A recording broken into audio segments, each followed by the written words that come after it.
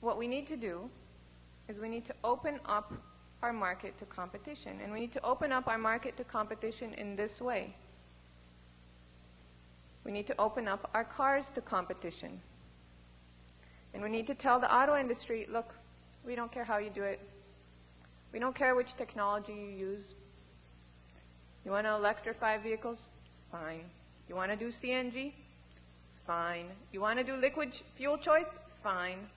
If you do a liquid fuel choice, not enough to do gasoline, ethanol. We want gasoline, ethanol, methanol, because we want the broadest range of choice here. Full competition. So fuels made from agricultural material, from natural gas, from coal, perhaps in the future from recycled carbon dioxide, can all compete. We don't care which technology you use, but you need to open your cars to fuel competition. Because if you don't, what you are implicitly doing, and we know you're not doing it on purpose, and we know it's not any bizarre conspiracy, we know it's just inertia, but what you're implicitly doing is colluding with a cartel. And since this is not a normal cartel comprised of companies, and we don't have the policy option of bringing an antitrust lawsuit against them, and since, look, it's almost now 11 years after 9/11. I don't think I need to tell anybody, I don't need to get into the details of the link between oil and the national security vulnerabilities that we face. If it's not clear at this point, there's nothing I can say that will make it clear to people.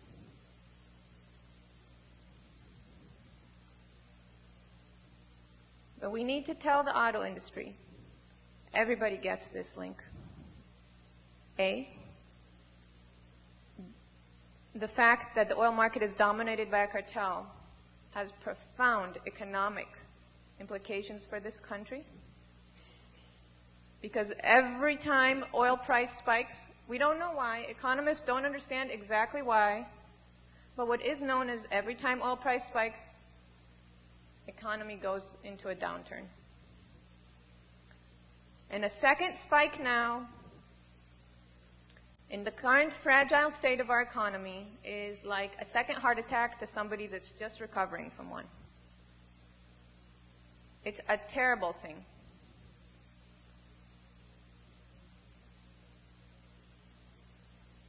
So we need to tell the auto industry, Congress needs to tell the auto industry, open your cars to fuel competition.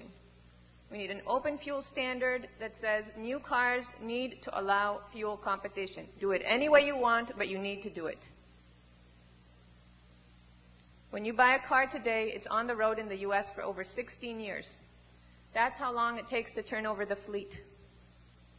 That means that every day, every week, every year that we wait is another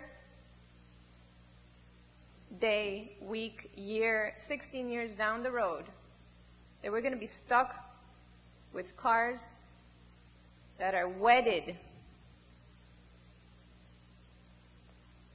to a commodity that is monopolized by a cartel comprised of countries that do not wish us well.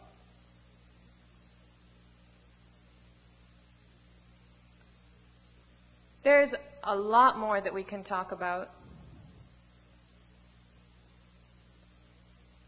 but I'm going to end on this point so we can have a vigorous discussion and questions, assuming you have questions. What I want to leave you with is that we are talking about something very simple here. If you think about liquid fuel choice, under $100 a car. It took Brazil 3 years to go from 0 to 70% of its new cars being flex fuel. We're not talking about a technology that needs to be invented. We're talking about the folks in Washington needing to get their heads together and decide to do something that doesn't benefit any one industry over the other and doesn't subsidize anybody, but creates an open and competitive market for transportation fuel so that we can turn oil into salt.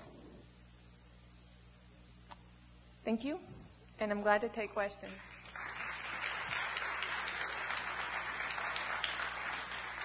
A car that enables fuel competition doesn't tell you which fuel to use. That's if we look at liquid fuel choice. If we look at electrified vehicles, you're not making a performance compromise at all. I had the very great pleasure of driving a Tesla. I like to drive. And I have to tell you, that was the most fun car I have ever driven. And the reason is, and one of the things that, I don't often do this, but I'm going to do this now. One of the things that most annoyed me during this campaign so far, there was one particular candidate who I know knows very, very well the importance of fuel choice. I know he knows it very well. He understands everything that we talked about. And yet, he dared utter the sentence, "You can't put a gun rack on a Volt." Okay? And to me, that was incredibly infuriating. Because the purpose of a sentence like that, a Volt, of course, is the plug-in hybrid from GM. The purpose of a sentence like that, there's a reason I'm telling you all this. It's important to understand because we can't let this happen to us. The purpose of a sentence like that is to say some technologies, are manly men technologies, and some technologies are sissy technologies. And electrified vehicles, these are sissy cars. Now, I am all for arguing about particular policies, but when it comes to demonizing and sexualizing a particular technology in order to make it a culture war issue, I think this is utterly irresponsible. You can have a F-150 that's a plug-in hybrid.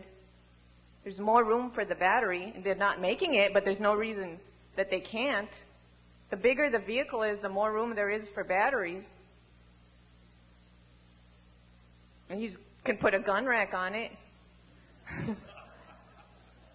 If you look at what the military's doing, they're putting gun racks on, it's prototype stage, but gun racks on electrified tactical vehicles. They're not gun racks, they're machine gun racks.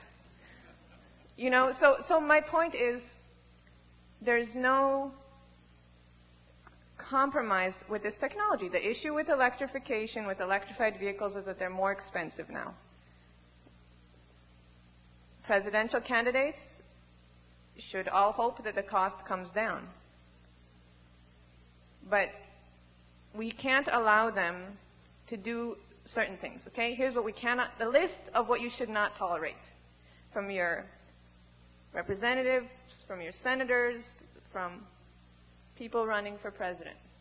Do not tolerate it if they say we're very dependent on oil, it's a serious problem, let's build, on one side solar panels and wind turbines, on the other side nuclear power plants. Irrelevant.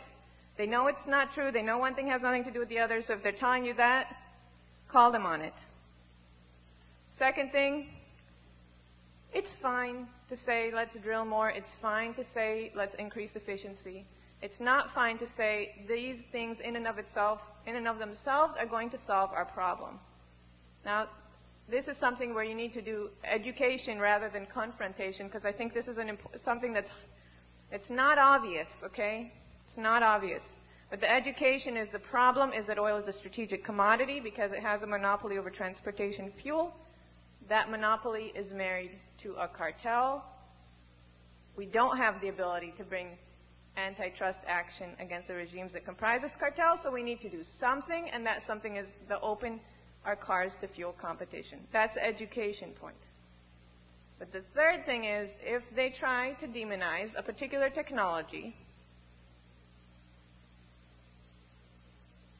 not a policy, it's okay, for example, to say, it's very legitimate to say, I think technologies need to be able to stand on their own in the market. That's a very different thing than saying, this is a good technology because, culture war reasons, and this one is beyond the pale. Very different. Don't let them go there.